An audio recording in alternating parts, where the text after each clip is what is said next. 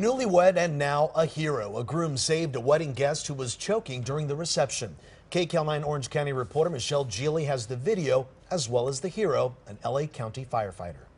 I admire that. If I'm ever in a position where I need a fireman to help me, damn, I hope it's you, or I hope it's someone like you. It didn't matter that this rookie LA County firefighter had his wedding tux on instead of his uniform. Minutes after this heartfelt toast 4 nights ago, Cody Campbell saved a life at his reception.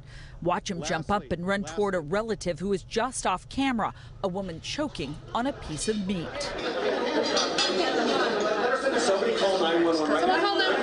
Instructions to call 911 came from retired Orange County Fire Captain Craig Campbell, Cody's dad and best man, who was giving his speech at the time here at Dove Canyon Country Club. About the time I was giving my toast about how proud I was that he was a firefighter, we overheard a couple of people yell, "Oh my God, she's choking." And basically I just grabbed her and I kicked the chair out of the way, found her navel, rolled up, and I just started doing the Heimlich as hard as I could. And I did it about 5 times just like that. Many of the wedding guests were Los Angeles and Orange County firefighters who lined up to help.